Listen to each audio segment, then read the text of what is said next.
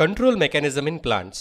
యానిమల్స్లో ఒక స్టిమ్యులస్కు response either nervous system వల్ల కానీ లేదా హార్మోన్ సిస్టమ్ వల్ల కానీ జరుగుతుంది.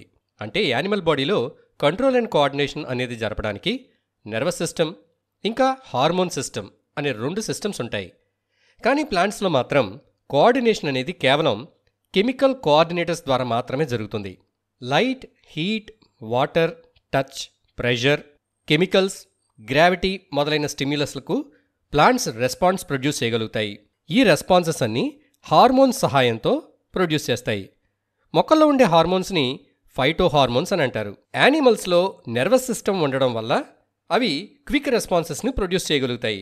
కానీ ప్లాంట్స్లో రెస్పాన్సెస్ అనేవి స్లోగా ప్రొడ్యూస్ అవుతాయి. అయితే కొన్ని స్పెషల్ ప్లాంట్స్లో మాత్రం యానిమల్స్లో లాగానే క్విక్ రెస్పాన్సెస్ కూడా ప్రొడ్యూస్ అవుతాయి. For example touch me not plant. దీని లీవ్స్ని కనుక మనం ముట్టుకుంటే లీవ్స్ అన్నీ ఇలా దగ్గరకు ముడుచుకుపోతాయి. రెండవది వీనస్ ఫ్లై ట్రాప్. దీని మీద ఏదైనా ఒక ఇన్సెక్ట్ అనేది వాలినప్పుడు ఇది క్లోజ్ అయ్యి ఆ ఇన్సెక్ట్ను తినేస్తుంది. ఇప్పుడు ప్లాంట్స్లో ఉండే హార్మోన్స్ ఇంకా వాటి ఫంక్షన్స్ను చూద్దాం. ముందుగా ఆక్సిన్స్. ఈ ఫైటో హార్మోన్స్ ప్లాంట్ సెల్స్ ఇలాంగేషన్ అంటే ప్లాంట్ సెల్స్ యొక్క పొడవు పెరగడానికి ఉపయోగపడతాయి. అలాగే రూట్ ఇంకా షూట్స్లో ఉండే సెల్స్ డిఫరెన్షియేషన్ అవ్వడంలో ఈ హార్మోన్ హెల్ప్ చేస్తుంది. తరువాతది సైటోకైనిన్స్. ఇవి ప్లాంట్ సెల్స్లో సెల్ డివిజన్ని ప్రమోట్ చేస్తాయి. అలాగే ప్లాంట్ పై ఉండే లేటరల్ బడ్స్ యొక్క స్ప్రౌటింగ్ని కూడా ఇవి సపోర్ట్ చేస్తాయి. ఇంకా delay in ageing of leaves అంటే ఆకులు త్వరగా పండిపోకుండా కూడా ఈ సైటోకైనిన్స్ అనేవి చూస్తాయి. అలాగే ఈ సైటోకైనిన్స్ స్టొమాటా ఓపెన్ అవ్వడానికి కూడా హెల్ప్ చేస్తాయి. తర్వాతి హార్మోన్ గిబ్బరెలిన్స్. ఇవి సీడ్ జెర్మినేషన్కు, బడ్స్ అనేవి స్ప్రౌట్ అవ్వడానికి, స్టెమ్స్ పొడవుగా పెరగడానికి, మొక్కల్లో ఫ్లవరింగ్ జరగడానికి, ఫ్రూట్స్ బాగా డెవలప్ అవడానికి ఇవి హెల్ప్ చేస్తాయి. Abscisic acid. ఇది స్టొమాటా క్లోజ్ అవ్వడానికి, సీడ్స్ డార్మెంట్ స్టేట్లో ఉండడానికి, లీవ్స్ త్వరగా పండిపోవడానికి ఉపయోగపడుతుంది. తర్వాతది ఇథిలిన్. ఇది ఫ్రూట్స్ త్వరగా రైపెన్ అయ్యేలాగా చేస్తుంది.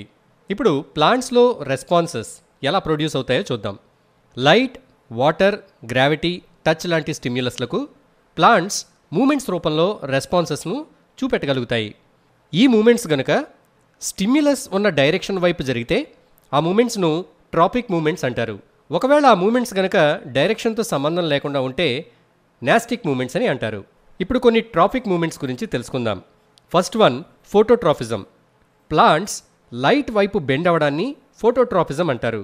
ప్లాంట్స్ ఈ ఫోటోట్రాఫిజం చూపించడానికి వాటికి ఆక్సిన్స్ అనే ప్లాంట్ హార్మోన్స్ హెల్ప్ చేస్తాయి. జనరల్గా ప్లాంట్ స్టెమ్లో ఆక్సిన్స్ అన్ని వైపులా యూనిఫామ్గా స్ప్రెడ్ అయి ఉంటాయి. అయితే ఇలా లైట్ ఒక డైరెక్షన్లో మాత్రమే పడుతూ ఉంటే లైట్ పడుతున్న వైపు ఆక్సిన్ కాన్సంట్రేషన్ తక్కువగా అయ్యి నీడగా ఉన్నవైపు ఆక్సిన్స్ యొక్క కాన్సంట్రేషన్ పెరుగుతుంది. ఇలా ఆక్సిన్ ఒక పక్కన ఎక్కువగా రావటం వల్ల ఆ సెల్స్లో సెల్ ఇలాంగేషన్ అనేది స్పీడ్గా జరిగి అటువైపు సెల్స్ పొడుగ్గా పెరుగుతాయి.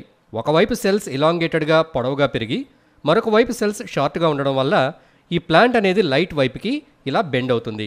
ఈ ఆక్సిన్స్ అన్న హార్మోన్స్ వల్లనే ఫోటోట్రాఫిజం జరుగుతుంది అనే విషయాన్ని ఎఫ్డబ్ల్యూ వెంట్ అనే సైంటిస్ట్ కనుగొన్నాడు. తరువాతది జియోట్రాఫిజం.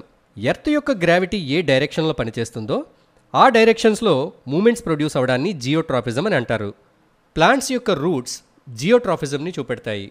Next one హైడ్రోట్రాఫిజం. ప్లాంట్ యొక్క రూట్స్ వాటర్ రిసోర్సెస్ వైపు గ్రో అవ్వడాన్ని హైడ్రోట్రాఫిజం అని అంటారు. తరువాతది థిగ్మోట్రాఫిజం. జనరల్గా ప్లాంట్ స్టెమ్స్ అనేవి లైట్ వైపుకి అంటే పైకి గ్రో అవుతూ ఉంటాయి. కానీ వీక్ స్టెమ్స్ ఉన్న కుకుంబర్స్ ఇంకా బెటర్గార్డ్ లాంటి ప్లాంట్స్ ఇవి నిలువుగా నిటారుగా పెరగలేవు, ఎందుకంటే వీటి స్టెమ్స్ చాలా వీక్గా ఉంటాయి. అయితే ఇవి టెండ్రిల్స్ అనే సపోర్టింగ్ స్ట్రక్చర్స్ను డెవలప్ చేసుకుంటాయి.